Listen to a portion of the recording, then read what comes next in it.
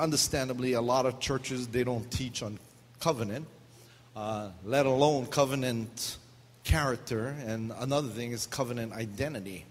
You know, identity is what you assimilate with and what you put yourself in. So how many of you are seated in Christ Jesus?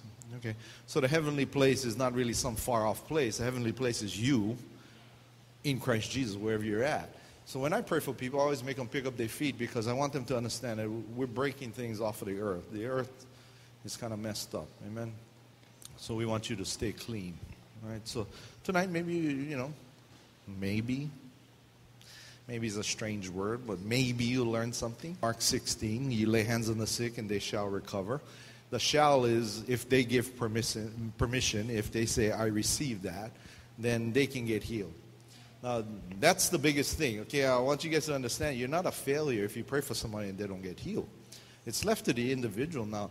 I had a man who was 102 years old, not very long ago. I prayed for him, 102 years old, and his family wanted him to receive prayer. And I went up to him, I said, hey, uncle, how are you? He's like, I like mock you already. I was like, you don't like me pray for you? He said, no, you can pray for me. Pray for me. But I like go already. I said, well, you better tell them because they don't like you, go. And he was like, you know what? Stop praying. I like go. And within 48 hours, he passed. You know? Yeah, hallelujah. There was a man, they just did his 1-year anniversary for his, I guess he passed away a year ago, and they were doing a bike run thing. And, you know, when I went to the hospital, I went to pray for my uncle. My grandpa's brother was in ICU. And I went to ICU. I was looking for my uncle. And these people ran me down because I know them from school. And ICU, you know, is a kind of it's a place of a lot of trauma and different things. But I went there for one thing, and then these people saw me and they said, hey, can you pray for, you know, our father and husband? And so I walk in and I see this man stretched out, but I also see another man standing in the middle of him. Looks like the one inside, but younger. And he's telling me, tell him stop praying. So I tell the family, he's standing right here. Do you guys see him? He wants you to stop praying because he wants to go. And they started laughing and crying at the same time. They said, that's exactly what he told us before. That if anything was to ever happen to him, don't pray, let him go. But, you know, everybody wants to sometimes pray their will over other people. And, you know, sometimes we believe that life on earth is far greater than life in heaven. Lolo. Anyway, you know, this guy is standing there and he's telling me, tell him enough already. My body's not going to recover. So I tell him that and they laugh and they said, okay. So I said, just enjoy. He can hear you and everything. Just enjoy, say your thing. And within 4 days, he passed away. So, you know, it's up to the person. It's up to the individual. If you want to live, it's God's great pleasure to extend your life. If you want to go, it's God's great pleasure to receive you into His presence, which is not very far off because you're already in His presence.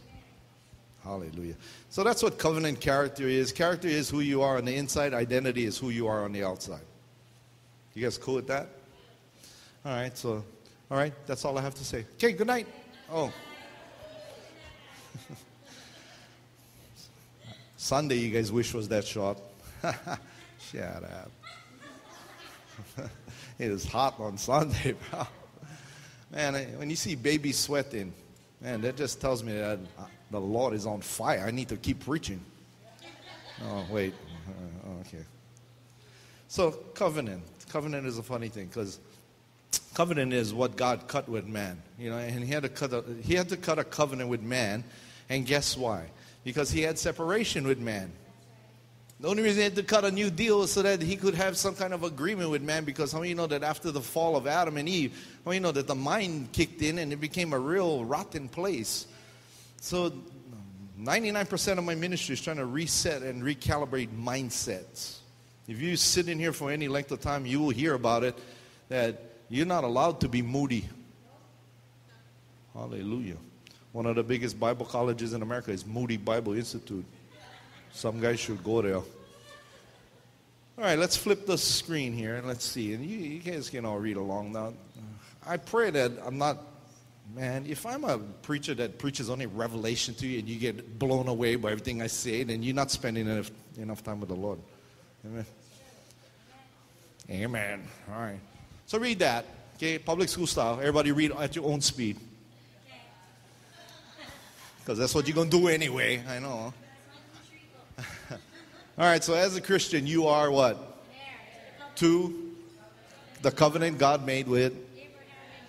Okay, you guys cool with that so far?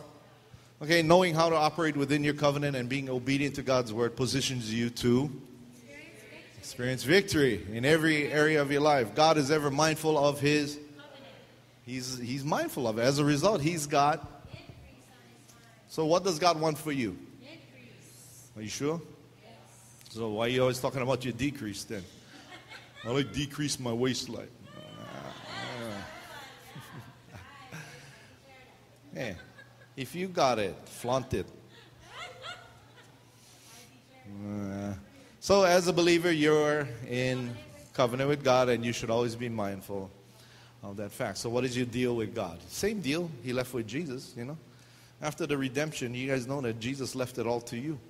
You are not just an heir, you're a joint heir. So that means you share in the 100. You share in 100%, the whole. You don't get a piece. When you get a piece, everybody wants to fight over it. And that's what a lot of churches want to talk about is, well, our church does this. This is what we believe. Shut up. If you're not doing the whole gospel, there's something wrong with you. I had one pastor tell me, well, our church, we specialize in evangelism.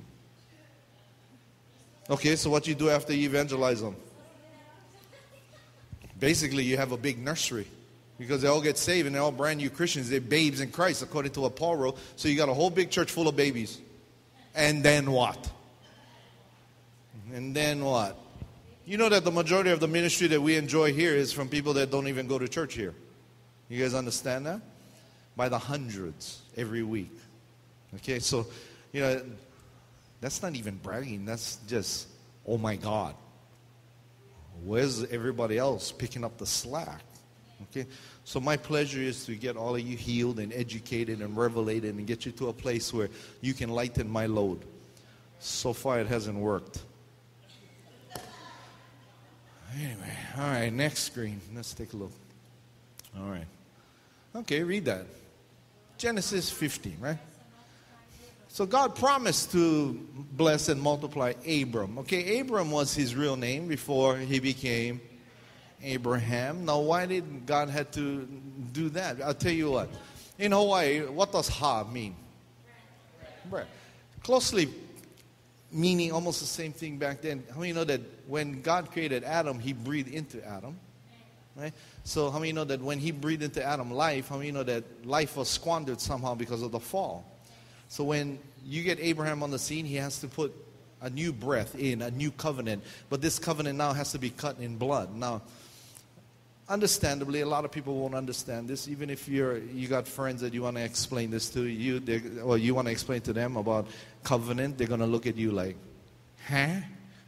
Because they don't understand covenant. The best way I can explain it to you is when two men really love each other, they want to cut a deal between two families in peace and agreement, they will cut a part of themselves and then mix the blood together. That's blood brothers, right? So God does pretty much a similar thing. He cuts a blood deal with Abraham. How many know that Abraham was very blessed? And all he did was he honored God with the first tenth of everything he had. So you want to continue a covenant? Hey, follow his lead. Amen? I'm not here to tell you to do anything. Basically, I'm just here to tell you that if you want to go to the next level in your life, then you got to start working on your finances with God. You got to start working on your mindset with God. And you also got to start working on your...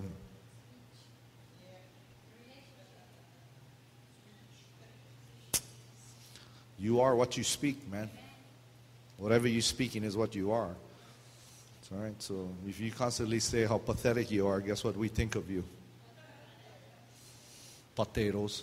All right, so Genesis 15. Let's go to the scripture if you can punch it in. I know it's like, you know. And then we'll come back to this one because that's the next set. Okay, because you got to see some stuff anyway, right? All right, how many of you need proof? You need evidence. Okay, hang on, she'll get it in there. All right, so a couple of things, you know, that even as a young Christian that I learned was that as long as I didn't deviate from the program, I would stay blessed. Now, like I said earlier, there's the Mark 16. Everybody can do healing. That's part of your deal as a covenant child of God. But then there's a part in there where Paul talks about the gifts. You guys remember that? Now, gifts are another thing. There's a gift of healing. Now, if everybody had the gift of healing according to Mark 16, then how many know that Paul wouldn't have to write about the gift of healing? Everybody would have had it. You lay hands on the sick and they shall recover. Then there's a gift of healing and deliverance. That, in and of itself, is a gift that comes in, it steps in where everything else has not worked. Now, I thank the Lord that He uses me in that sometimes. Praise the Lord. A lot of people attribute, healing and deliverance to what I do. Well, praise God. Wish it would translate into dollar signs. But anyway, someday, nah. It already is. You guys know. Look, my shoes all rip. Shut up. That's the style. So if I rip your pants, that's the style. Okay, after these things, you guys see it? The word of the Lord came to Abram in a vision saying, do not be afraid, Abram. I am your shield, your exceedingly great reward. But Abram said, Lord God, what will you give me seeing I go childless? And the heir of my house is Eliezer of Damascus. Then Abram said, look, you have given me no offspring. Indeed, one born in my house is my heir. So what he's crying about is he doesn't have a son. All right. And behold, the word of the Lord came to him, saying, this one shall not be your heir, but one who will come from your own body shall be your heir. So you know that God's going to take a seed out of Abraham somehow and create a family. Now, this is the same thing that God does later when He sends Jesus as a seed. He wants to reap a harvest of a family. He sows a son. So Abraham's crying about he has no son because that's his lineage. All right. Then he brought him outside and said, look now toward heaven and count the stars if you are able to number them. And he said to him, so shall your descendants be. Now, if you look at the stars, how many stars are out there? Hallelujah. Go climb the top of Mauna Kea. How many stars you see? Wait, you banned right now. Stop it. Cannot go right now. In verse 6, here's the requirement of anything that God tells you to do. What does it say in verse 6? And he believed.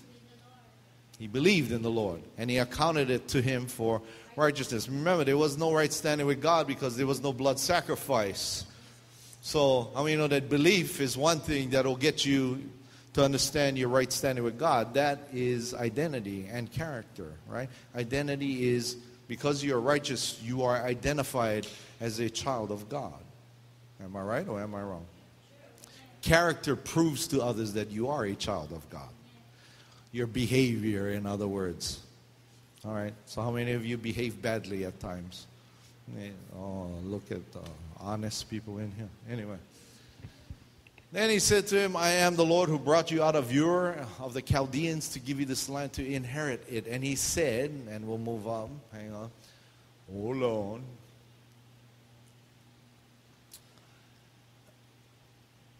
And he said, Lord God, how shall I know that I will inherit it? And so he said to him, bring me what? A 3-year-old heifer, a 3-year-old female goat, a 3-year-old ram, a turtle dove, and a young pigeon, and a partridge in a pear tree. Wait, that's not... Oh. But you see, we crossed over into this because there's a deal that's being brewed here. Well, you know that when God is brewing a deal with you, you guys know that 3 is the number of the Trinity, right? So it's a completion. Now, how many know that you're the addition to the Trinity?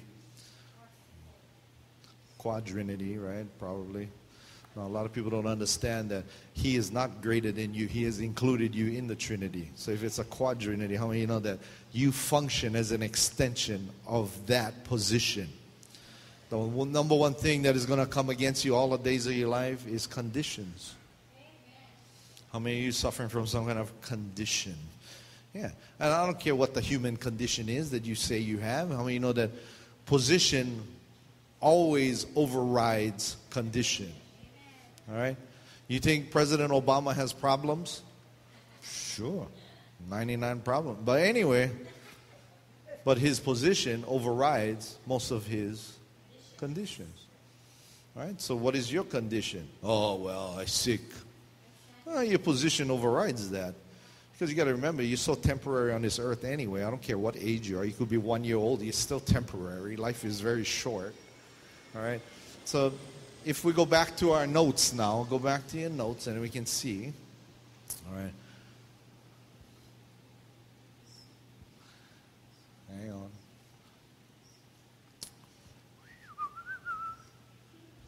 All right.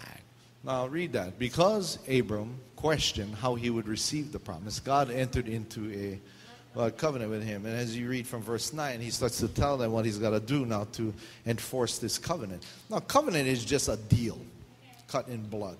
So we know that God did this with Abraham, and you are one of his descendants now. So the same deal he cut with Abraham is exactly the same deal that you have.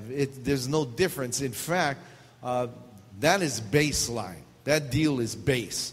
Beyond that, how many know that he erased conditions? Now, back then, God was appeasing the condition because the enemy had, understandably, he had won the lease to the earth. Okay, you guys understand how that goes? Because remember now, God created the earth for who? For Adam and Eve. They squandered it and they lose it. So what happens is, man, how many of you hate your landlord? Anyway, all right. Because your landlord gives you, when you move in, conditions of the lease. I mean, you know that the enemy comes in now and he's very conditional. He takes the unconditional love of God and he puts conditions on it. He stamps it. And he has all these things that got to be done. And how many know that because of that, God got to come up with the law now through Moses. And how many know this thing is a big fat mess basically later on because people don't understand position. They only understand conditions. So the enemy has a set of conditions. Then God has to match that with another set of conditions. If you read Deuteronomy 28, the first 14 verses have to do with blessing. From 15 to 64 has to do with curses. Stacked over because you know that God always has trump cards that he beats the devil with. Yeah. Now for you know what the number one trump card is? We said it earlier. Your position. You've been bought and paid for by the blood of Jesus. You've been bought and paid for by that blood. So that has already elevated you into a place of being a royal priest of a house. Now the enemy is going to come and try and strip you of that identity, and he's going to put your character into question because he wants you to question your position. I don't know how else to tell you this, but get plenty fools out there. You know what I'm saying when I say fools? It's foolish teaching that isn't based in true word value. So if you read Ephesians 2:6, he has put you in a position. Religion always tries to come and conditionalize everything to do with your position. I hope you understand what I'm saying. Even you younger ones in your teens, you guys got to know that one day you may be called to lead a family, a church, a company. You need to know who you are in Christ Jesus. Otherwise, everybody that follows you will be in jeopardy of confusion. That's all. They'll just be confused. All right? Are you confused? I'm here to tell you, if you're ever confused about what I teach, just remember Ephesians 2:6. You're seated where? In heavenly places in Christ Jesus. So, trump card. Amen? So if the enemy comes to engage you, all you got to say is, what you doing here? Get out of here. Why? Because he's not allowed in your position. What he wants to do is engage you in a battle where you are the person that destroys yourself by taking yourself out of that position and making yourself a conditional person. That's why, have you ever noticed that prayers are always screwed up? God, when? God, why? God, how? God, if? God, maybe. Preach to yourself. Say it. Shut up. You know why? Because you have all of those things. You don't have to ask God for anything. It's all declaration of independence. You're independent of the world and the enemy. But you are in Christ Jesus. So whatever you say goes. Amen? Several years back, we had a boy that came all the way from Seattle, Washington, came to Hawaii. His family's from Hawaii. He came to the church, a little bit cuckoo clock. You know that kind? He would come to church, catatonic, and then one night he decided, everybody, here's the thing. if you're going to pray for somebody, make sure you know your position. Because if you don't know your position, all hell will break loose. And this boy, God bless him, he started running around the church like a monkey. Running across the top of the furniture, running everywhere. Church was done. It was a Wednesday night. It was done. I was in the back talking to some people. Then all of a sudden we are, ooh, ah, ah, ah, he started running all over the furniture. And several of our people, God bless them, praise God, a lot of them not here anymore, was chasing after him. Like, come here, what you doing? Get over here. And I'm in the lobby of our church. We were across KTA in that little itty bitty church. And I just peeked in the lobby and they're saying, Pastor Tim, oh, hallelujah. And I've been preaching about grace for a long time, position versus condition. I just went in there and I said, hey, get over here. And he came walking. Yes. That doesn't make me special. It's just I understand my position. My position overrides any condition. If he wants to be a monkey, my position dictates the terms and conditions of his behavior in the house of God. Same like you, if your kid acting up, what do you do as a parent or a big sibling? Hey, stop it over, get over here. And they, oh. Why? Because your position, right? It's up to you though, right? Everybody got to understand, okay? Hallelujah. I'm getting tired. You guys all right? All right, next one. Click it. God cut a covenant to bless and exceedingly multiply Abram and his seed, Jesus Christ, and change Abram's name to Abraham. All right, next one. Keep going. God swore by himself to keep his oath. That's in Hebrews 6. Now, if we look at Hebrews 6, just so you can see, how does God swear by himself? Well, he makes a deal with himself to come through. Well, you know that God cannot lie, and God doesn't change his mind because he doesn't operate from the realms of his mind. Only people do.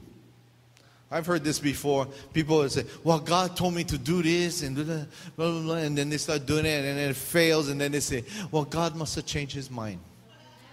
Hallelujah. How about you screwed it up? You got to blame somebody else for screwing it up. Amen? All right? For when God made a promise to Abraham, because he could swear by no one greater, he swore by himself, saying, surely blessing I will bless you, and multiplying I will multiply you. You guys like that? Wow.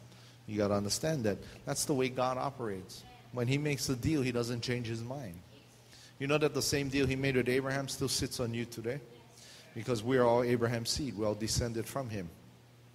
So nothing changes. What's the number one thing you got to do to ensure your covenant? I'll tell you, you may not like it, but it's called tithing and giving offerings. You may not like it, but here I am. I'm going to tell you this.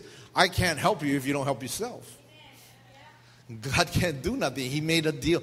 And you know when he made this deal was after Abraham was already tithing without God telling him to. He did that on his own. So if you want to blame somebody for tithing, you blame Abraham. I'm for real. Hallelujah. That Abraham was doing that. He was given a tenth. So he was doing it, and God said, you know what? That's a sign that you love me. Hallelujah. You want to get out of any trouble you're in? Start tithing. Sow your way out. And then don't tell me that, oh, well, I cannot. Well, then God cannot, I cannot, you cannot, whatever. You know, I'll keep praying for you. What else can we do? Some people, they feel really, but I don't want money. Hey, brah.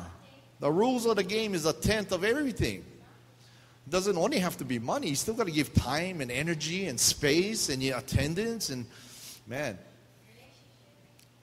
Let me ask you this. How many of you spend 2.4 hours a day in the presence of God?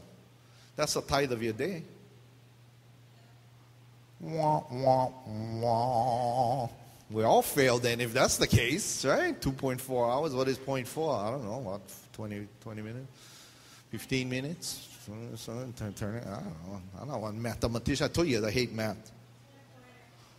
Right? So, you may not like that, but how many know that, hey, you want to stay in that place? You got to do what you got to do. Out of every $100, you got 10, and then he promises to make the 90 go way further than the 100. I don't know. I like those odds. Amen. Especially if he's going to stack it 100-fold. 3 levels of church: outer court, 30-fold; inner court, 60-fold; holy of holies, that's you, because that's what we teach. We've gained the position. Amen. 100-fold. What is the deal? You give 10%, you get 100-fold. Well, you don't like those returns on investment? Then something is wrong with you. Hallelujah. I love giving to God. You know what? Many of you have sowed into my ministry, and I'm going to the mainland. You know what I do with a lot of those seeds? I plant it for you in the name of you over there, so that you get a return on investment there. Wherever I go, I try and give. You know that this last trip to Honolulu, we actually lost money on this. But the reason that we went wasn't to make money, but it went because it changes lives. Amen? So eventually, you know, these things got to pay for itself. Otherwise, I might as well go bag groceries at Safeway. You guys can laugh anyway. Right. So these things have to pay for themselves. Going to Texas, you know, we front out a lot of money. Thanks to a lot of you, we're able to pay for that trip in advance. And we go there, we take some seed and we plant it, and the return on investment is you have family in Texas now. Amen. Blood family. Right? No matter where I go. Many of you in here, you have family in Puerto Rico. And not by the kind. Many of you got to understand, you have family in the Dominican Republic. I have sold into pastors in Africa, the Philippines, India, all over the South America and Central America. All of you right here, you have family out there that we have taken some of your seed and sent it to them. Because the dollar goes a lot further there than it does here. Like, we can sit on money and be fat cats, but what is that going to do? You got to send your money away from yourself. That's why it's called seed. You put it into another place so that it grows a harvest, and it shows up for you. So don't fret if somebody like, oh my God, oh, rah, rah, rah. Bruh, just change the odds of the game. You got to stack it in your favor anyway. Okay? Now go back to the notes. All right? You guys can study all of this later. Amen. So God makes a covenant with Abraham, swearing by himself. So when God says, oh my God, he doesn't say that. He says, oh myself. Okay, why? Because it's himself. There's nobody higher than God. It's him. All right, so God swore by himself to keep his oath. Now, how many know that God doesn't change? No, he doesn't. Why? Because it says in Hebrews, he's the same yesterday, today, and forever, not tomorrow. Don't put time limit on God, okay? He's the same. Now read that. Read that line. Go ahead. Words are.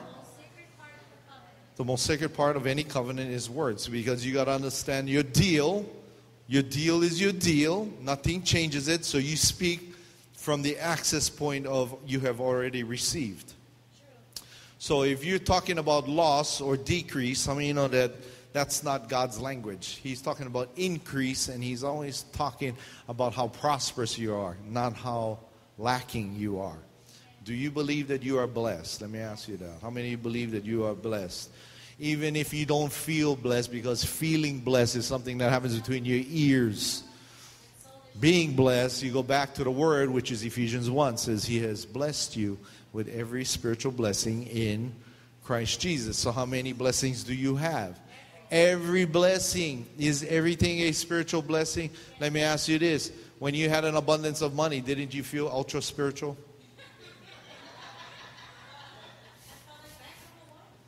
All of a sudden, you're like, thank you, God. And then after you squandered all, God, why? God, how come? All the conditions come in. Yeah. We all get a lot of that. Low. All right, next one.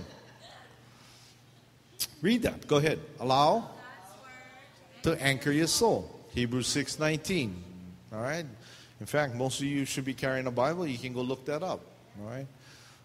Hallelujah. Do we have that? Do you have it ready? All right. Maybe you can take a look. Hang on. Hebrews 6:19, because I know if I let you go from here, you're going to be like, yeah, Bombay. Hang on. All right. All right, read that. This hope we have as an anchor of the soul, both sure and steadfast, and which enters the presence behind. Hallelujah. You guys know what that means? Behind the veil. The veil that was ripped in half at the death of Jesus. How many know that you now have an access point? You can walk out anytime you want, but why would you? Do you believe that there's a higher place than being seated in the heavenly place with Christ Jesus? I don't think there's a higher position than that. So that's the anchor of your soul. You know what your soul is? Your mind, your will, and your emotion. So if your soul likes to pull you out of your position, how many know that you need to anchor your soul at the seated place next to God Himself in Christ Jesus? All right? Behind the veil. How many know that behind the veil just means that you're not in a high position, you're just behind the veil. You're in that place. Now, the veil was ripped in half, so you ain't hiding. You're seated there. How many know that every one of your Christian friends that go to other churches or whatever is supposed to see how blessed you are? So drive that new car without apology. Spend your money. Enjoy your money. Some of you are like, oh, I don't want money. Well, you're not growing money then. Because if you don't seed money, you cannot grow money. And you can't show it. Oh, my God. How many of you would love to give everybody $100 bills anytime you want? Of course. You would, wouldn't you?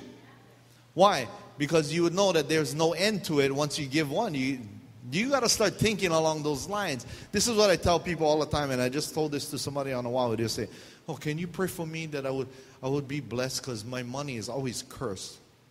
I said, give me your money. You see, you're cursed. That's why you're cursed, because you have a hard time to let go of your money. And they go, oh, I never mean them that way. I just meant that I only get a couple dollars in my wallet. So why would you get so hung up on a couple dollars? Simple. Because you're not able to let go. God cannot let go. Because where are you seated again? Do you know that when you give, you are operating as God?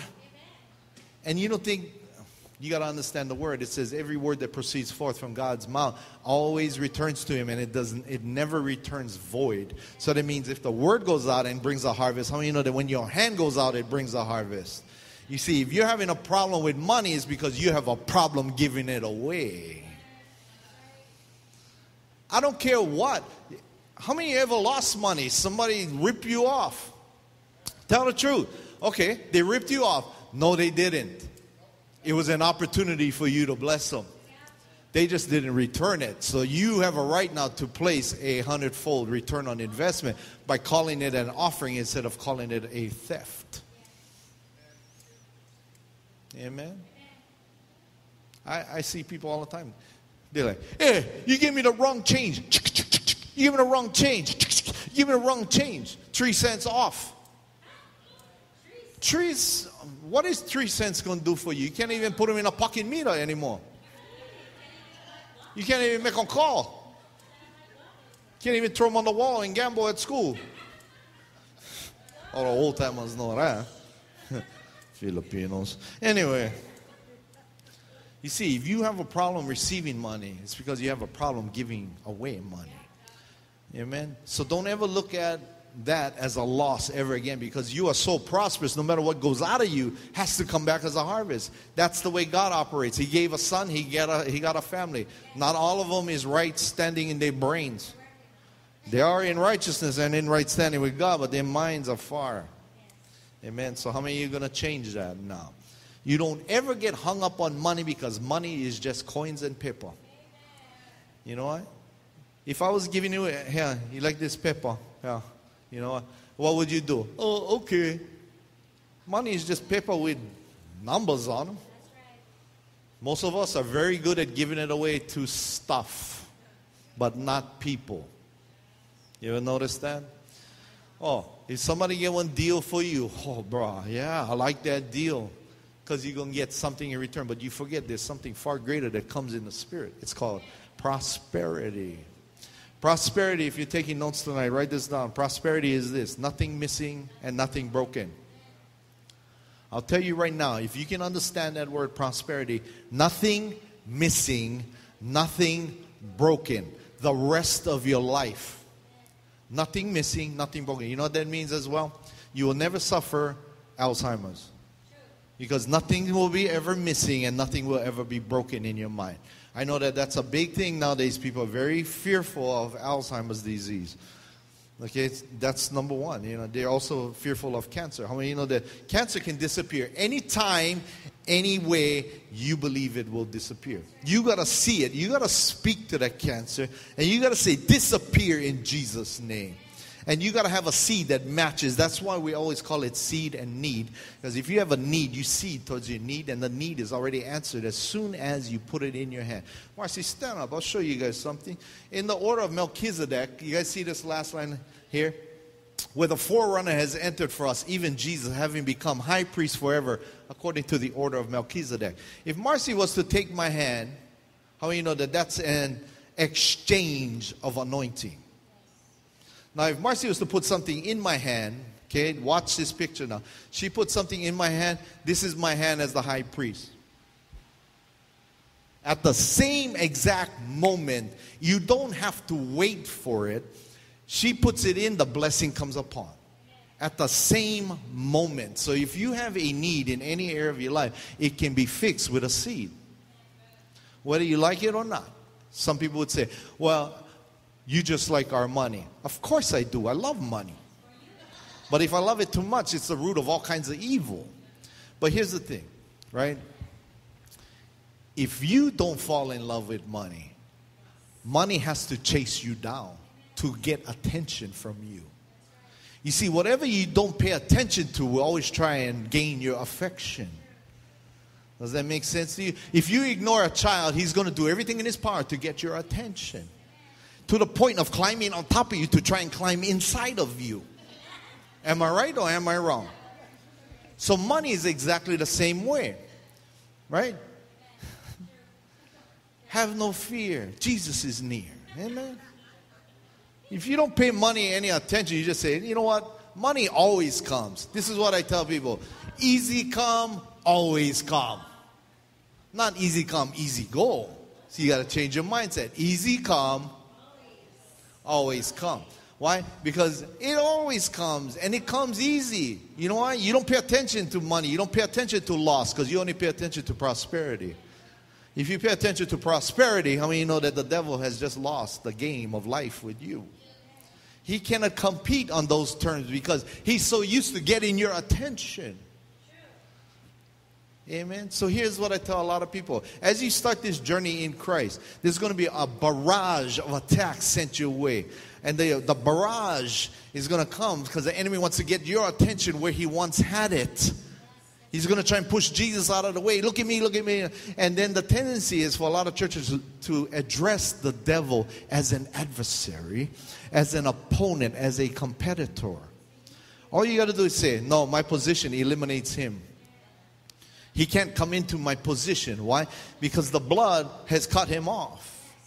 But if you take your mindset and put it below the bloodline, oh gosh, now you got problems. Everything is missing and everything is broken. You guys catching my drift tonight? I want you guys to be successful. Amen? But you got to want it too. Whatever you are craving, how many you know that it's going to try and elude you? If you crave money, it's going to elude you. Why? It's going to play chase master with you. You know when kids, you see them on the playground, catch me, catch me, catch me, tag. All of a sudden, you sucker. Why? Because it tries to get your attention, so you chase it down. So money is like that. Let me tell you something. You cannot respect money to the point where it overrides your love for God. You know why? Because when you get to heaven, I got news for you guys. There's no amount of money can buy you God's attention anymore. How can the streets be paved with gold and you're going to tell God that you need money? You know, if God was to sneeze in a heavenly place, just the gold dust alone would make you a billionaire. God not allergic. Good. So the covenant made Abraham rich, right? Now, you guys are going to see that as we come down on these notes. Let's go back to the notes again. The high priest. So you guys saw the exchange value, right? I want you to understand that, because as soon as you put it in the treasure chest, the blessing already chased you down. The manifestation, we say 7 to 21 days it shows up, but you got to understand it has to show up. Unless you're running away from it. Hello, Lolo. You got to stay in a position of reception. All right? Everything in the kingdom is done through Jesus. All right, you read all of that. You guys good? First one first. God established a covenant between himself, Abraham, and what are you in that schematic? You're a seed. So do you have that same covenant with Abraham? Yeah. Okay. Through Christ Jesus, you are part of that covenant. That's in Galatians 3, 16 and 29. Everything in the kingdom is done through Jesus. And where are you seated? So is that a hard thing to accomplish? No, because if it's done through Jesus, I mean, it goes through Jesus, it passes through you. Circumcision of the heart is a sign of the covenant. Circumcision in the heart is that you have cut away the fleshy part of worldly behavior and you have put on the righteous covenant of God. You are in right standing, therefore you are entitled to the blessing of Abraham and beyond. Amen? All right, next one. Let's read through these so you get all of it tonight. Read that. The covenant. Why did it make him rich? Because he wasn't afraid of loss. All right? Hallelujah. So he gave away a tenth, the best of his best. Amen. Now you guys know that the reason that Abraham had to do this was so that the high priest had sacrifice. He could do sacrifice on behalf of man, because there always has to be shed blood to cover over things. The good part about Jesus is his blood doesn't cover over, it eliminates. So you are a part of the covenant because of the shed blood of Jesus. You don't have to go out and look for covenant. You already have it as part of the deal. All right, keep going. He was rich in cattle, silver, and gold. So not only was he rich in cattle, but he had money, he had resources. How many of you could use a few extra bucks? Yeah. You have a right to all of it, amen? Not just cattle. Cattle just represents meat in your house. Okay, I don't think you want your yard full of cattle. Unless you have a ranch, amen? How many of you would rather have the money in place of the cattle? Okay. All right, next one. Lot, who was Abraham's nephew, was rich because he was just by hanging out with his uncle, knowing how he operated. How you know that he mimicked the behavior of his uncle? So what did that do for him? Made him rich too. Wow. You guys understand Lot? He came out of Sodom and Gomorrah, a very evil place. How many of you came out of Waimanalo? Anyway, Olanakila, or Nana Valley, or Pepe, okay, why you lie? I mean, read that. You are also rich because you are part of the same covenant. Amen. You guys learning something? Yeah. So are you rich? Yeah. So you got to eliminate the greed part. You got to eliminate the loss part. You got to eliminate the fear part. All right, next one. Covenant people obey God in detail. All right. A church is supposed to lay out the details for you and not leave it to hope. Okay? I'll just be honest with you. If I leave you hoping that you're going to get something, how many of you know that I have failed in my capacity as a teacher of the Word of God? I got to leave you with a firm, resolute conviction that you will be okay when you leave here. How many of you get that when you come here? You know how you know you get that? Because you know bother me after you leave. Yeah? You know the ones that have the whole part, they always call, they always check, they always text, they always request, they always... The thing is, I'm okay with that, except that at some point in time, you got to learn to walk yourself. I'm happy to walk you for a while, but after a while, you become a nuisance as a 50-year-old baby. I got to walk around. At some point in time, you got to learn to take the pampers off and put panty and BBDs. All right? And you got to walk your walk. Amen? You got to stand on your own 2 feet and say, okay, He's giving me instruction based in the Word. I do that. Automatic blessing. How many of you are getting that automatic blessing? I got news for you. You're already blessed. Now you got to get the autopilot going. Amen? The hardest time a plane suffers is when it's taking off and landing because there's a lot of stress. But when it's on autopilot, it's supposed to be the easiest part of the flight, right? Read that. Worship. Okay, let's talk about worship. How many different ways can you worship the Lord? Some people say singing. Very good. Many of you don't do that.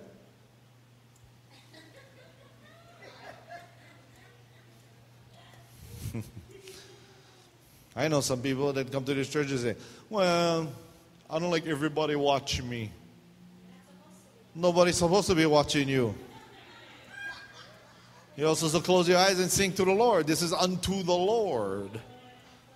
Right? Oh, hallelujah. Unless you can do a better job. Shut up. Just close your eyes and sing along. Amen. How hard is that to do? Hard if you shame.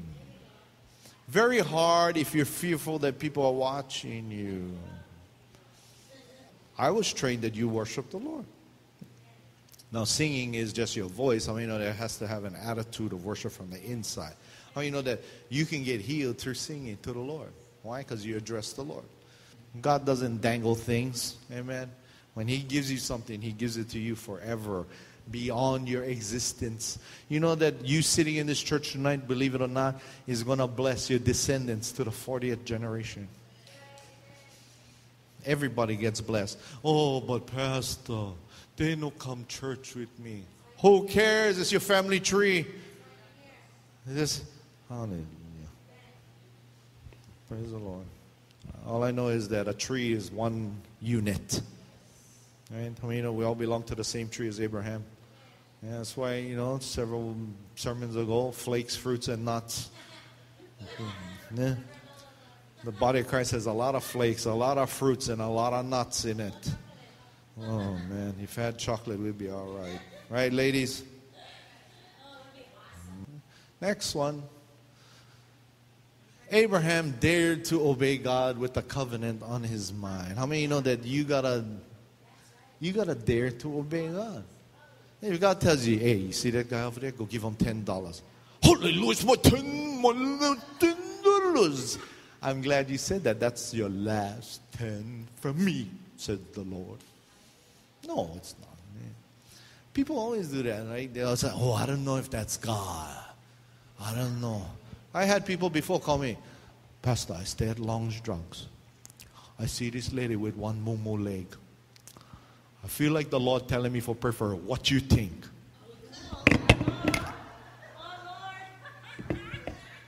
You're actually calling for that. Well, let's look at the negatives. What if you don't pray for her? I can tell you right now, her leg not going to change. She not going to know the goodness of God. What would change for you if you did and you dared to obey? What would happen to you?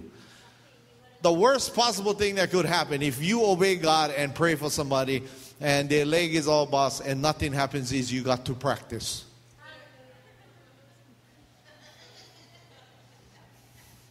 Maybe she won't receive. Maybe the Lord is just using you to go over there and see if you're obedient. I remember one time I was in, where was I this time? I was at this place.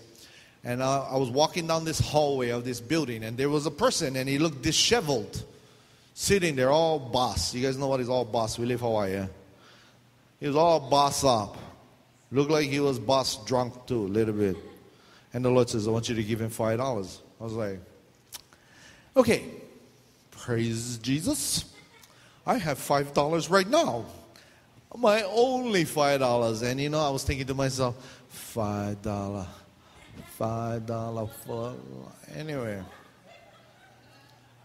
Well, Jared got busted today. Anyway, $5. I was thinking, okay, with $5 I can get 5 double cheeseburgers. I can get 3 double cheeseburgers and 2 McChickens. I can get. And the Lord says, give my last $5 to that person. I was like, say what? For real? What? I said, sorry, yeah, I'm human. Like, mother, father. So I pull out $5 and I said, hey, man, here you go. And he looks at me like, God bless you. I was like, you know what I'm thinking? He better. It's my last $5. You're going to eat more than me. Yeah, my $5. So I went and I walked past this guy. He's sitting in it's a building, offices. He's sitting with his legs. He pulls his legs back and I pass by. All right, bro, thanks. Hey, I feel blessed. You be blessed too. He says, amen. So I kept walking and I turned around to say, have a good sucker will disappear. There was only one door in and out. As soon as I walked past him and I went to say, hey, I had a WTF moment. Most of you know what a WTF is. Okay, I never hear him. Now this is split seconds. This is not minutes. This is just Son of Masushi, where you went? He was gone. Chicken skin, duck skin, whatever you like. I was like, oh my goodness. And I, confused as anything, I went and did my thing, came on. I was still confused. Went in my car. I said, okay, now what? Now I got to go scrape $1 together for get one McDouble, one double cheeseburger. So I pull open in these cars. You guys remember such a thing as an ashtray? You guys remember these days when a car had an ashtray and usually had ashes inside? I pull open the ashtray because now what car has ashtrays? No more such animal. You remember you used to have cigarette lighter? Yeah, no more. I pull open the ashtray and I find $300 in my ashtray. And I'm like, no, cannot be. Close the ashtray. Pull open the ashtray, $300 sitting there. And I'm like, there's no way. I was so broke at this time in my life. There is no way I would misplace $300. No way. This is my car. I had bought it from when it was brand new. I wasn't a guy that go and stash money for a rainy day because he'll rain every day because you got to use the stash every day. And I'm looking at this $300. I'm like, okay. I don't know where it came from. I don't know how it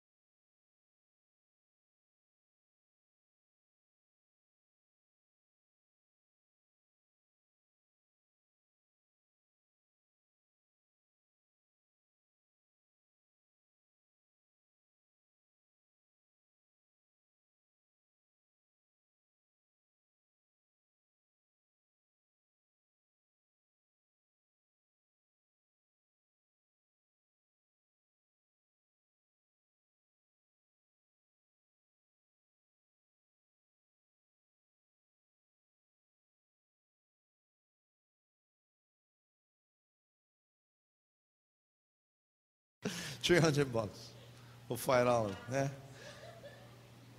And I never saw this person ever again in my whole life. I was like, what? I was like, I like those deals. So after that, I started looking to sow seed into people. Amen. You know, God has been very faithful in those areas. So no hit me up for money. Let God tell me first. You should never go out of your way to just give. You should be spurred by the Holy Ghost that reveals to you, yes, and this. And you do that and you get blessed. Many of you are in this church because you're learning how to be generous because you was tight before.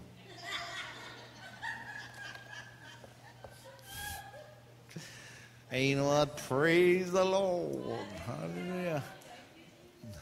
I always go through the freezers. I always look what people give. I'm like, okay, yeah, turkey link sausage. Yeah, they don't like eat this at home. That's why they brought them here. Anyway. Give something that you like to eat. Amen. Hallelujah. So God is good. Amen. Kind. All right. Read that. Abraham obeyed, and God told him to sacrifice his only son because he knew God was faithful to his covenant. Now, you guys remember Isaac, his son? Yeah. They say that Isaac was between 18 and 21 years old. Yeah. How do you get an 18 to 21-year-old to say, yeah, Dad, let's go up the mountain so you can stab me in the neck? Yeah, it wasn't a little boy. Like, you guys see these pictures, like, hey, this is a man now who's... You guys remember the whole story? Abraham and Isaac with the servants to get to the foot of the mountain. And the servants ask, shall we go? Shall we ascend with you? And Abraham says the most classic line in the whole Bible. The lad and I will go. You stay here with the ass.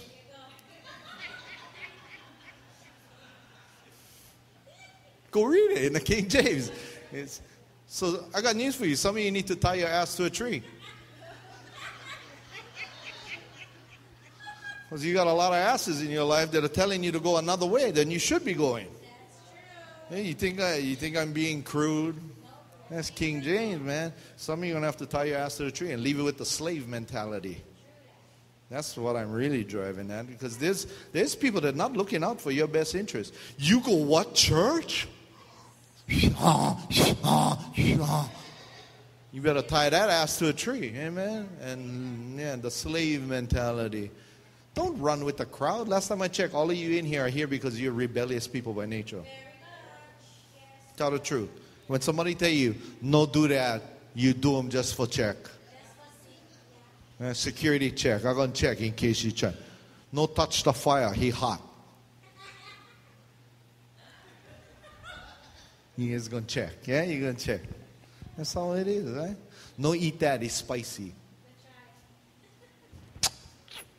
Oh yeah, bugger hot. Yeah. Then that's the kind of people we have in this mission. So I dare you to stay in this church for a long time. You know why? Because you're in a place of grace.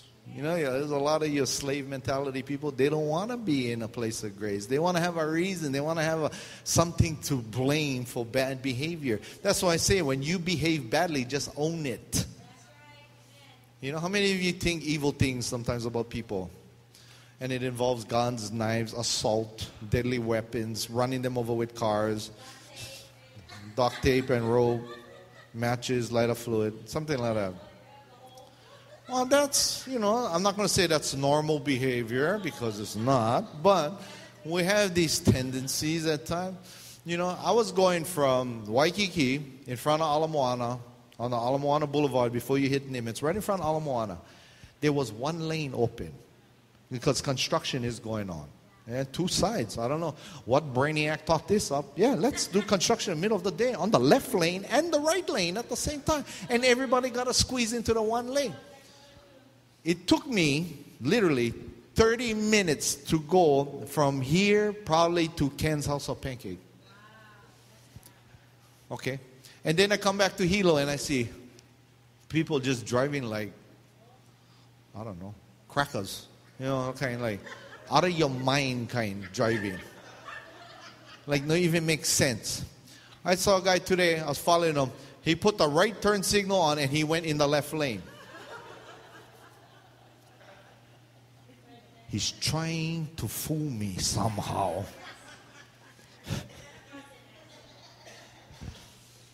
I was lucky I was on Oahu because they drive like that automatic without signal. They just, yeah. And I'm this kind of guy. If you know wave, in Jesus' name, in Jesus' name. How many of you like that? You get rejection issues. If you let somebody go and they no wave, they just look at you. Oh, I was supposed to let you go or something. Rejection 101. That's us guys, yeah. Rebellious. You know why? We're generous. Just don't test them. Amen. You guys know what I'm talking about. All right. Why are you here in this church? Because you dare to be different. And you are different. If they called you the black sheep of your family, it's because you're the black sheep of your family. Well, I know my dad always told me, dreams are free.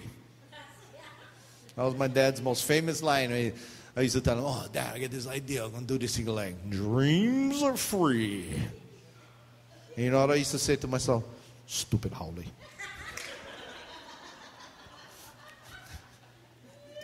I used to think it, not say it, because I didn't want to get like, I didn't want to find out what the rug felt like going across my face as I got thrown.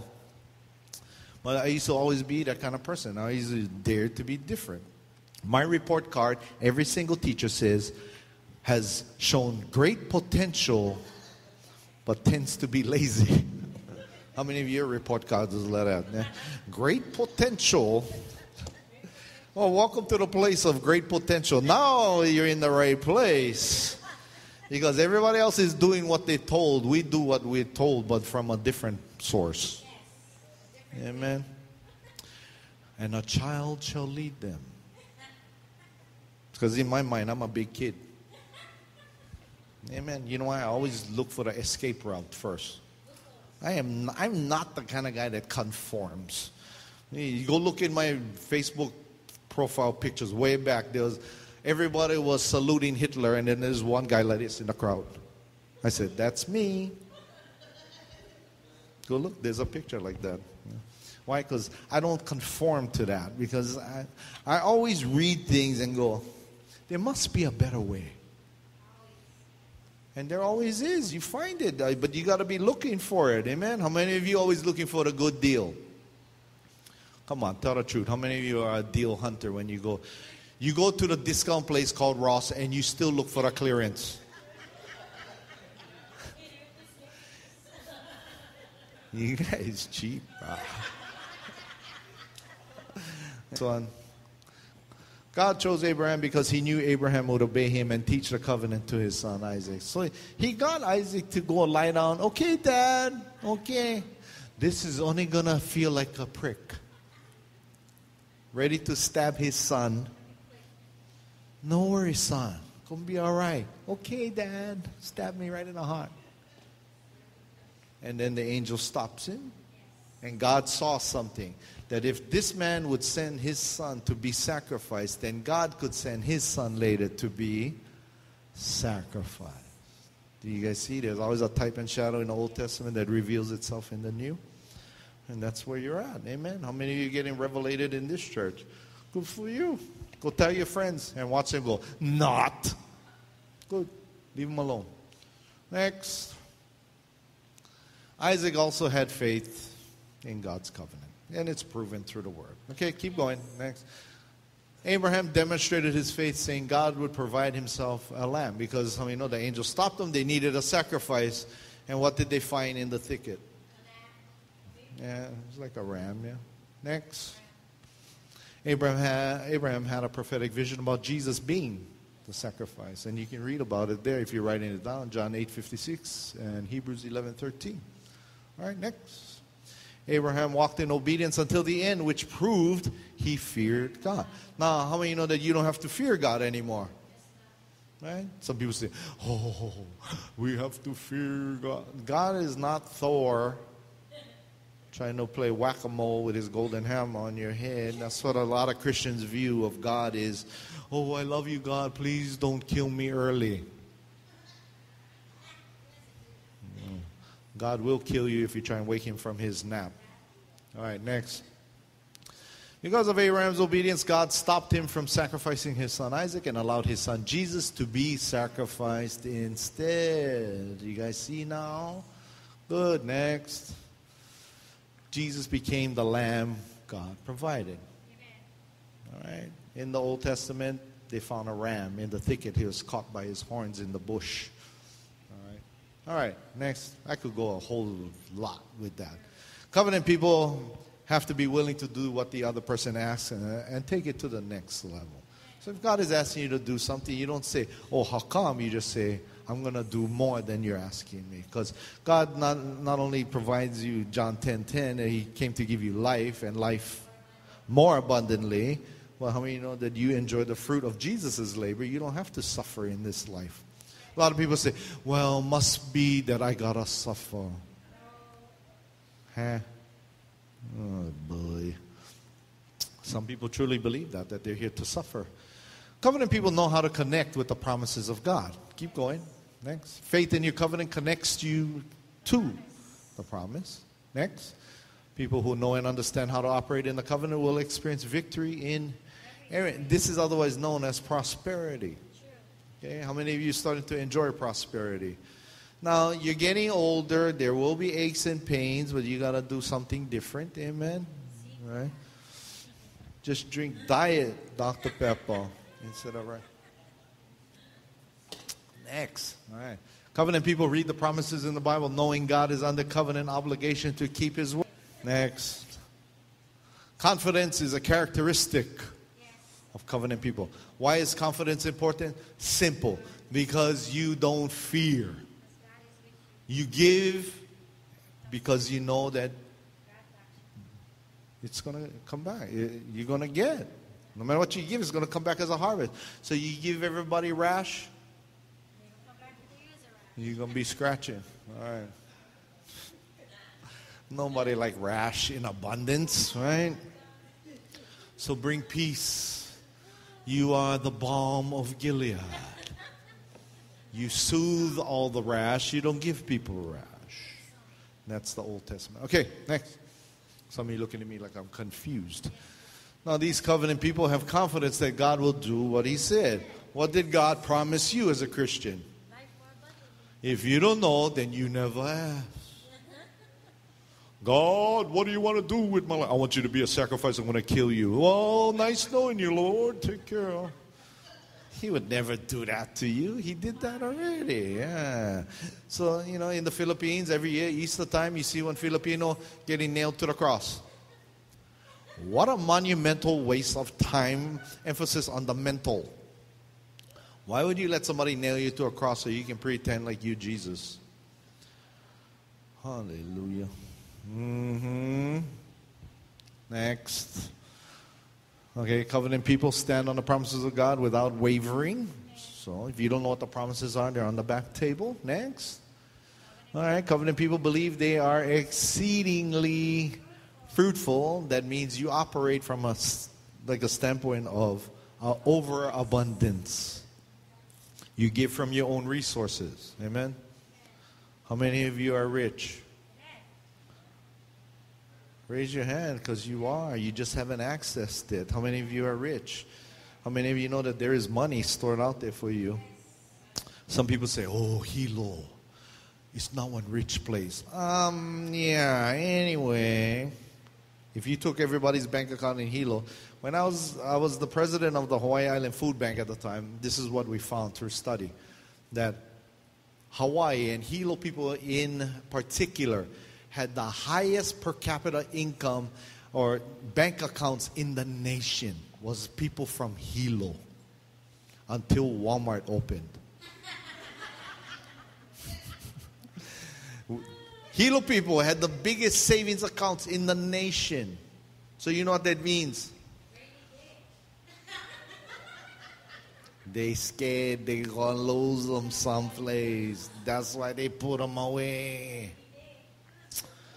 Hallelujah. I know one man, he had a coffee cans full of money. He died and all his money is in a coffee can because he didn't trust the banks. And you know what his kids said when they found all the coffee cans? Happy days are here again. My father was tight, now he is light. Anyway, he's gone. They all say, okay, everybody. They're like, I'll grab a coffee can. Hallelujah. Good stuff. Next. Covenant people won't allow negative words to distract them from what God has promised. Some of you know that there's a lot of negative Christians out there, and most of you are known by them. They want to stop you at all costs. Why do your Christian friends want to stop you? Because they want you to be the crab that they pull from the top of the bucket that's about to escape and run back into the bayfront. They want you back in the bucket on the bottom. I had a friend one time. He told me, hey, you making potty? I said, yeah. I told him, I need a alma. He said, you like the white one or the black one? I go, what is the white one? He go, the one that's hard for catch. Must be, because I don't see them too much. He said, but one certain way you got to catch them. I was like, how you catch them? He go, if I tell you the certain way, then it's not a certain way. I said, shut up and bring them then. So he brought me a cooler full of white crab. It's from Bayfront. I was like, where you got this from? The ocean. Shut up. Anyway. But he said there's a certain way. Then I was working in a produce department at Mall Foods way back in the day, about only a couple years ago. And then I was talking to this old man, and he came up to me. He said, hey, you get onion bag. I said, what the onion bag for? He goes, catch crab. I said, how you catch crab with an onion bag? He goes, because you're going to give me the onion bag. Okay. I said, I give you the onion bag. He said, I bring you crab. I said, I don't eat crab. He go, well, give them to somebody who eat crab. So he said, oh, and put all the slop stuff inside. And he took it, he tied the bag, threw it in the ocean. Then the next day he came back. He said, crabs are really greedy. They're trying to reach inside the bag and their legs all get stuck, and he just pulled the bag in. So I gave you a secret to getting crab.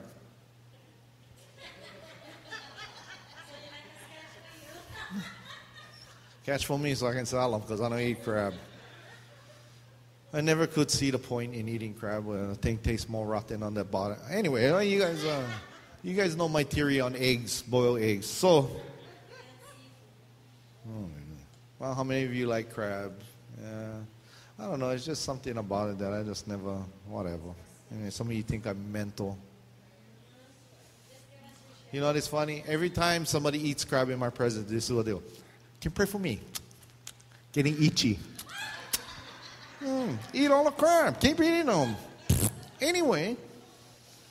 No, I'm not going to pray for you. I'm going to wait till you almost Paul breathe.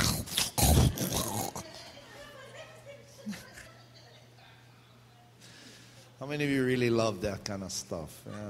Crab. I don't know. And I was born in Baltimore, which is famous for blue crab. Yeah. You can keep them for all I care. Sweet. What is sweet? It's like these people, they were telling me, hey, you ever ate durian? Oh, what is durian? They go, it's the one that tastes like heaven but smells like hell.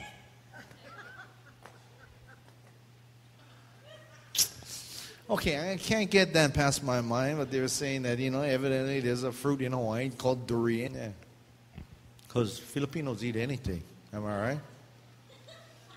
Filipinos will eat anything. That's the ones that look like this.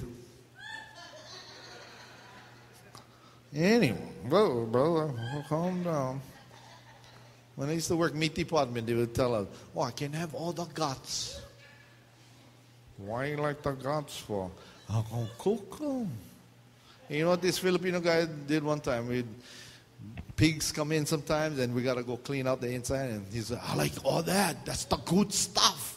And he went and he poked it, and he said, yeah, this is the good one. You foul devil. Get out in Jesus' name. Anyway, I heard that sometimes they cut the goat, right? And they pour it over hot rice. And You got to be out of a tree of some sort or hanging by your tail from a tree if you're going to eat that. And they call themselves blessed. I don't know. Man, well, praise the Lord. Whatever you think is negative, somebody thinks is positive. Yeah. How many of you like pork ribs? Yeah. You know that was the stuff that the rich people never liked, so the poor people made ribs, and now the ribs cost more than the meat. Go figure. I don't understand. Pig feet. How many like pig feet? Yeah. Poor thing, the pig. He walking around on his elbows now.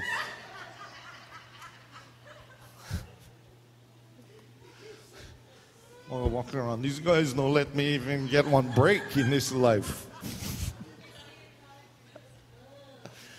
Oh boy, poor thing, you guys. I know the one thing that my grandpa used to like pig ear. And he used to have them in his pocket, and he used to cut pig and chew them like gum.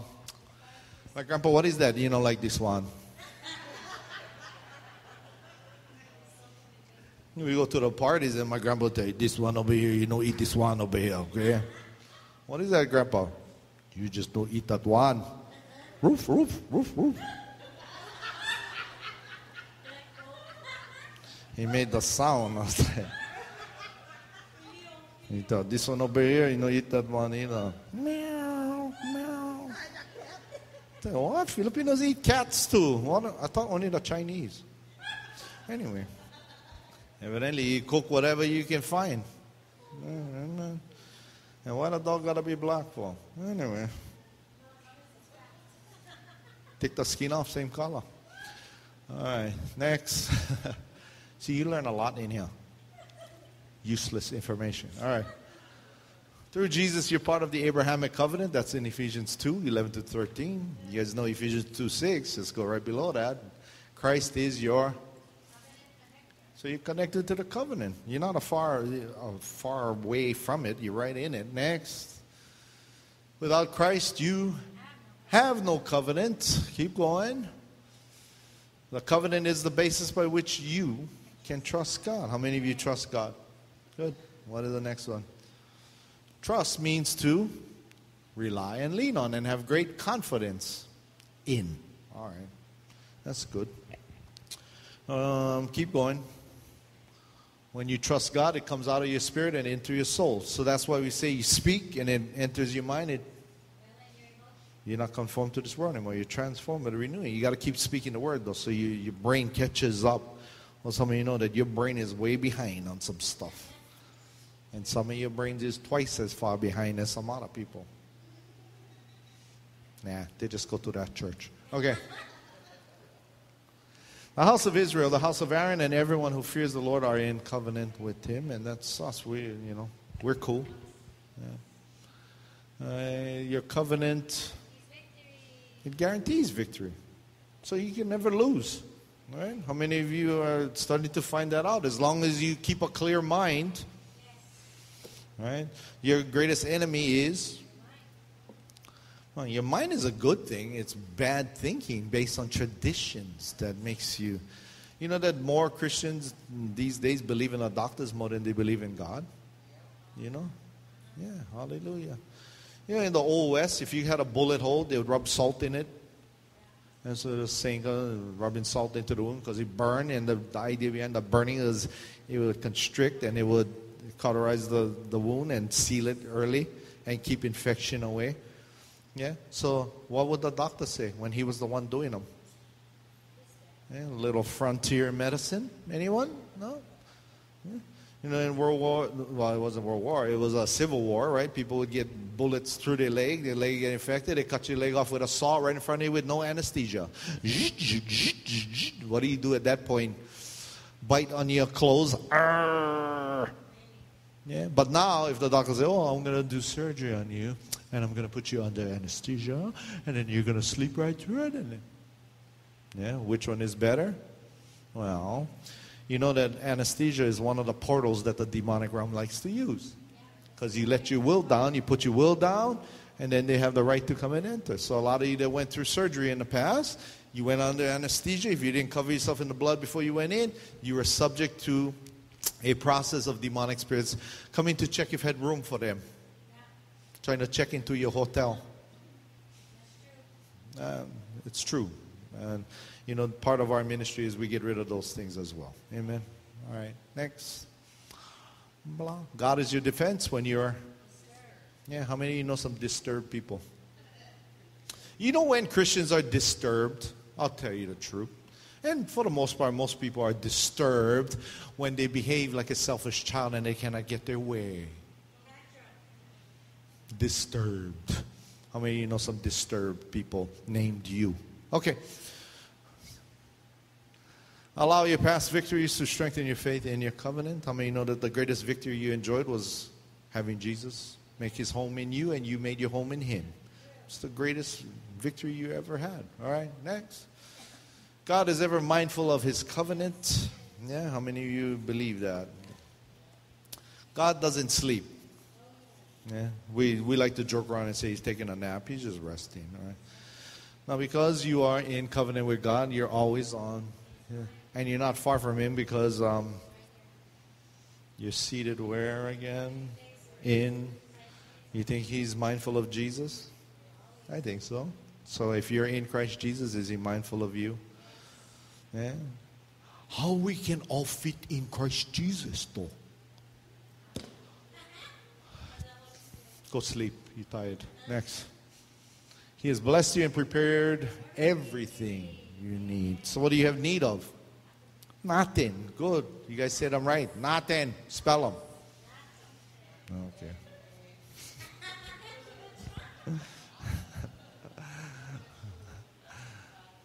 You should always have the covenant on your mind. So some of you should go get a piece of paper, write covenant, real big, put them on your head.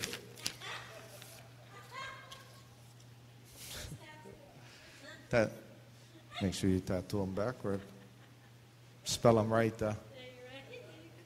Okay, God promises to never break his covenant. Next, keep going. Let's just go. The definition of profanity is, read that, altering or changing. So don't believe your religious friends when you say the F word and they go, oh, you're using profanity. That's real profanity, is altering or changing when God has said. Jesus said in the Bible, raka, which is closely related to the word taco. I'm just, some of you is waiting for the F word. Tell the truth. All right, next. Some of you like, what? You guys too slow. Some of you got to keep up. God does not change his mind. You know why? He doesn't operate from a mindset. Because he doesn't have a set mind. He has a set heart. Heart set. It's God's will for you to. Amen. So when your pants don't fit, you're lying on the bed trying to pull them up, you are operating very well. So you shut up. How you know? I know this. When my sisters were growing up and it was my turn to wash clothes and I threw their jeans in the dryer, all hell would break loose. Hell. They'd be like, what the F is wrong with you? You're not throwing jeans in a dryer, you stupid F. You two fine young women in the making. Shut up and get out of here. Stupid, not a thing no fit. Now I gotta jump around, lie on the bed and try to pull them up and I'm not gonna be able to button them till lunchtime. And if I eat too much, I'm not gonna be able to button them anyway. How about before I wash the clothes, you just tell me not throw them in the dryer? How easy, no? I remember my sister, she had her favorite shirt of all time, and my mom was just, you know what, I'm going to teach you guys how to iron clothes. So like, oh, all right, this is going to, all right, iron clothes, great. One extra thing I don't want to do instead of play outside. So she did, you go, you put them on the ironing board and you iron them. My sister had this shirt and I was like, okay, I pulled it over the ironing board and I put the iron on and it all melted right on the iron. I was like, yeah. I took the shirt And I threw it away. And she said, you don't wash clothes. Where my shirts stay? I'm like, what shirt? My shirt. I want the shirt. I'm like, and my mom came home. She went to iron her clothes and she said, what is stuck on the iron? Has all stripes on it. And my sister was standing right there. I was like, Mom. You do the cut neck to your mother. And my sister, my shirt. I was called heifer in many languages without the H. I don't know what the moral of that story was. Anyway, let's go. All right, God wants to increase you and your children. However, you must fulfill your part of the covenant by being obedient to God and His Word. All right, don't get bored. I'm just practicing for what I got to talk about this weekend. So you guys are my guinea pigs. So that's why we're going a little bit. Okay, next. Obedience brings? The blessing. Good, next. The blessing brings? Okay. Increase is? God's plan for your life. Keep going. Don't despise small beginnings because your latter end shall greatly increase. So whatever you're starting now, some people say, oh, I did ministry, but not too many people was around. I went into this neighborhood. Nobody. Who cares? At least you went. I remember one time they were saying, oh, we're going Lanakila housing. We need 500 hot dogs. I was like, well, I grew up Lanakila. They're going like hamburgers, but hot dogs is cool.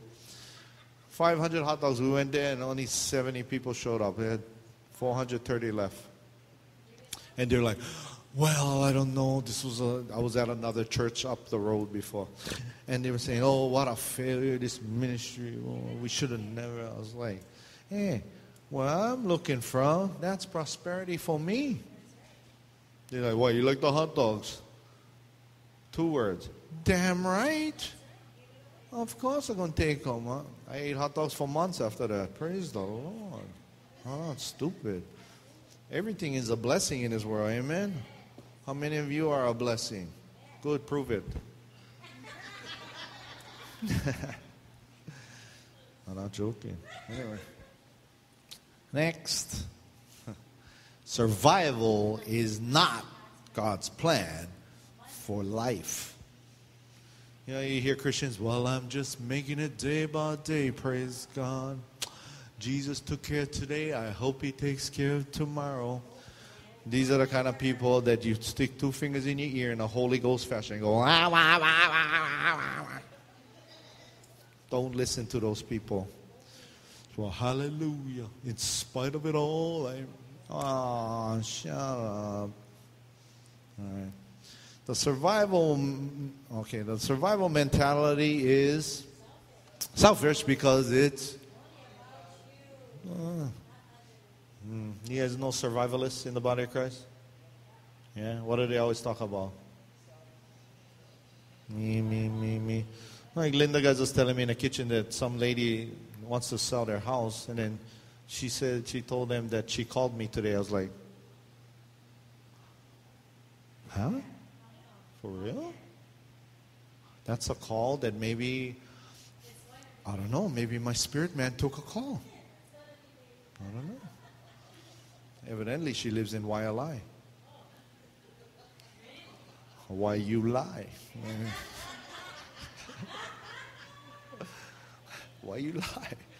Why people gotta lie for? She never think they was gonna ask me if she can call. I mean, no, stupid. No. When it comes to increase, God has the world on His mind. So everybody's saying, oh, the finger of God, the hurricane, the tornado, the finger of God. Yeah, okay, so God was bored or something. He wanted to kill some people, evidently. You know, there's a preacher in San Antonio that all he talks about is the devil and how the end of the world is going to happen. You watch most of these Christian evangelists now, they're talking about the end of the world and how it's going to come, and then the meteor is going to come and blow up in nuclear war. And like, what the heck is going through their head? They forgot about living or what? Life more abundantly? Jesus came so that we could have life and life more abundantly. What about the more abundantly? Well, it's going to rain meteors.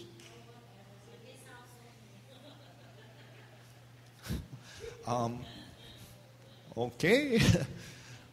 What you going to do? If it was me and they said, well, the meteors are coming down, it's going to kill everybody on earth, I'll try and catch one myself, personally. Why not? We're all going to die anyway. Why not? Catch this thing right in the chest. Come on, man. Yeah, what are you going to do? How are you going to react to that? You have 30 minutes to prepare. The end of the world is near. Biggest meteor in history is going to hit the earth. No, let's go outside and enjoy the view, because this evidently is the only thing we will ever witness. No other human will ever witness this. Let's go check this out. This is it. This is how it ends. Eh? Michael Jackson thought this is it. No, this is it. Right? He's saying this is it. No, I don't know. Let's try and catch it. The song, catch a falling star and put it in your pocket. I'm going to put this big one in my pocket. Might have gold on them. Anyway. Well, if the end of the world was happening, what would you do? I'll go to Walmart and raid Walmart. For what? Unless you get one big umbrella that can stop the meal. I bet you everybody going to start looting. I'm going to grab this TV. Exactly. You see how fruitless the thought is that, maybe we can pray the meteor away. Maybe, but if that's it, that's it. What you going to do now? Yeah, just enjoy the view. There's a lot. Yeah. I'm going to kiss all the girls I can. I remember we were 6th grade and my friend said, if the end of the world was happening, what would you do? I would go kiss all the girls I can. I said, even the ugly ones? All right, not for it. You guys, Paul. Okay, I'm done.